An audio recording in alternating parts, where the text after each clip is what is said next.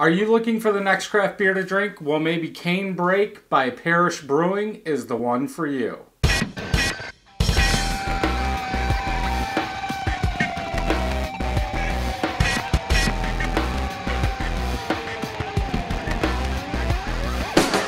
Welcome back, everybody. So we are going to try Canebrake from Parish Brewing. This was bottled on 7/17/17. This is one from Keith. Okay. I wanted to do the IPA one, but I forgot what the name of it was because he sent that piece of paper with the name. You remember that? You can't read a label? No, I thought he said it wasn't the same as... It wasn't pronounced the same. Sorry, our little dog is chasing her tail behind the camera, so if you can hear that. So this is a pale wheat ale and 5% ABV and not sure about the IBUs. Untapped does not have them. Well, this might be delicious. Sorry, 4.9% ABV. Ruthie, quit. Thanks. Louisiana wheat ale. All right, let's sniff it. Let's get going. This one looks good. White head, small bubbles, a quarter of a finger, lots of bubbles coming up, straw yellow, lots of bubbles coming up. Smell that. Smell? Yeah, I smelled it first. I forgot you're going to look at it, but... Wow. Wheat. Isn't that a strong, potent smell? It's like wheat with some hops. Yeah, but strong. I'm guessing that's what a pale wheat ale is. It's a wheat with Ruthie, seriously, stop. more hops. What is that? Like a I want to say perfume, maybe like floral. Okay. Floral smell, like weedy floral. Okay. It kind of smells good, but it kind of smells like I almost yeah. It smells like what my grandma That's what I was going to say. It's like... You never smelled my grandma. No, That's but what there's more than one grandma in the world. But you never smelled my grandma.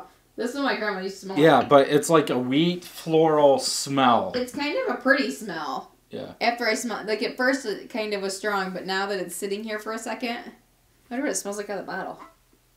Yeah. And see, it doesn't smell like that at all out of the bottle. Well, that's interesting. Can we drink it now? Yeah. All right, let's try that.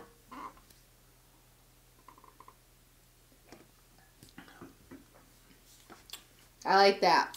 It tastes like nothing. No, it tastes almost exactly how it smells. Mm-hmm. I like kind of floral. Real light. Going off on a tangent, maybe your viewers could help me find some of them Queen's floral hops that I've been looking for. Queen bee? Queen? I thought they were like Queen hops. Just Queen something. Queen something? I've been looking for those. I really want some of those. If someone could hook me up with those, that'd be great.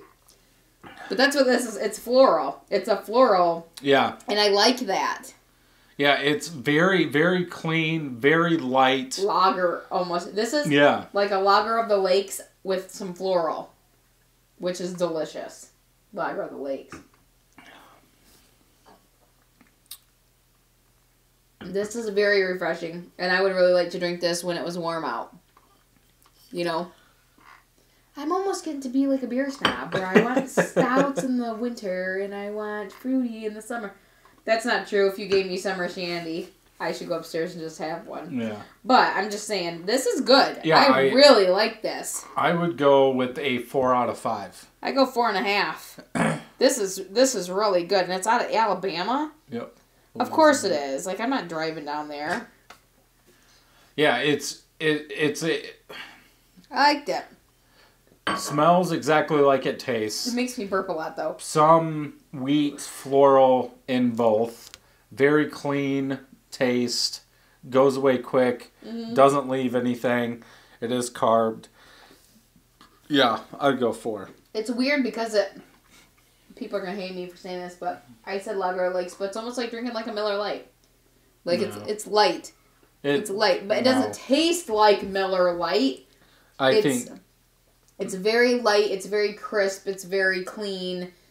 and it doesn't make you feel like you're drinking a beer. It's not heavy, Yeah. dark, thick, stinky. So there have been 18,000 ratings for an average of 3.56. It's good. It's gone. 4 friends have rated this for an average of 3.94. Who had this besides probably Keith? Is Keith on there? Keith. Yep. What's Keith say? Keith. Well, Keith had all 4 of them. What did he say? Ryan. What's he say? Nothing. Nope. He just drinks it. Oh, I like it. Very well done, and I think I would I would drink it again. I don't say I would think that I would drink it again. It was very good. It's about time you introduced me to something better than what I've been drinking, all them stouts. And them thick winter nasty fall beers. I don't think... But I need to get one of those coconut ones. That's a totally different show. But this is good. And if there's a way for you guys to drink this, and I wouldn't mind some of those showing up in my stocking. Okay. So, crisp and smooth. Yep. Okay, ready?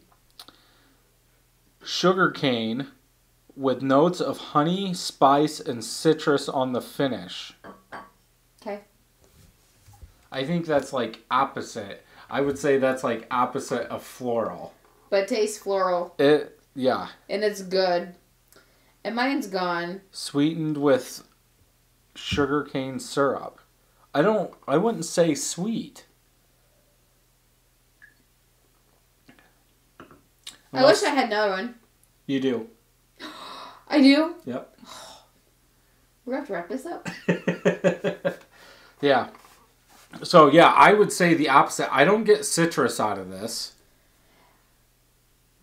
I like it. Yeah. No, I think it's floral. It's like a floral lager. This tastes just like a lager of the lakes with some floral notes. Yeah. Seriously, this is like what it tastes like, and I like it. It's crisp and clean and light. Cool. And it's a winner in my book. So thank you to Keith for sending this, and until next time, I'm Brad. I'm Jessica. Happy brewing. Thank you for watching this video. Thumbs up if you liked it, thumbs down if you didn't. Leave me a comment down below to tell me what you thought about this video. Also, don't forget to subscribe and share, and hit that bell so you know when new videos are coming out. You can check out these videos over here. Also, head over to 31stbrewing.com for everything beer and home brewing related.